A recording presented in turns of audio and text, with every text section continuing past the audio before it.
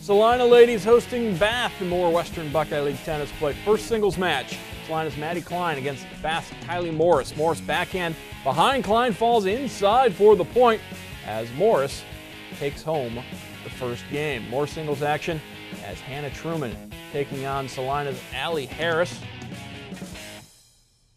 Truman, the cross-court forehand winner. She takes the point and the game. Harris would come back and win the match. Finally, Cami Moeller from Celina taking on Cheris Barnes.